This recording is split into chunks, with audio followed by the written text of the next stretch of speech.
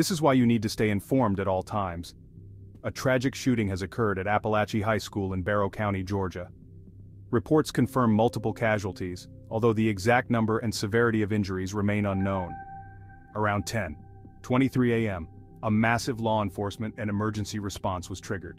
The Barrow County Sheriff's Office has confirmed one suspect is in custody. First responders are on site, providing critical aid and securing the perimeter. The FBI is aware and involved in the investigation. Governor Brian Kemp has pledged full state support. The school is currently on lockdown as authorities continue their investigation. More details, including the identity and motive of the shooter, have yet to be released. Stay tuned as we bring you the latest updates on this developing story. Our thoughts are with the victims and their families during this difficult time.